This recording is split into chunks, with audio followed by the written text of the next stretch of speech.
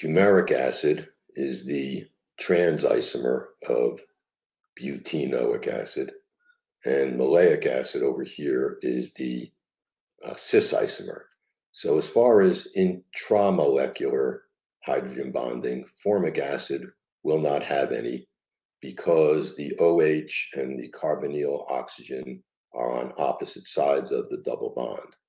Whereas in maleic acid, since the carboxyl groups are on the same side, you can have hydrogen bonding between the hydrogen of the OH group and the oxygen as indicated by the dotted lines. You could also rotate this carbon around this single bond to put the OH on this side and the double bond O over here, and then the two OH moieties could show hydrogen bonding. As far as part number 2 goes for intermolecular binding, hydrogen bonding, both formic acid and maleic acid will participate, as indicated by the dotted lines here.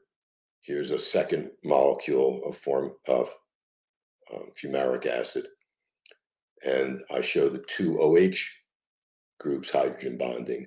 You could also have hydrogen bonding between the carbonyl oxygen and the OH, which I didn't indicate. And the same thing goes for maleic acid over here. Hope that helps.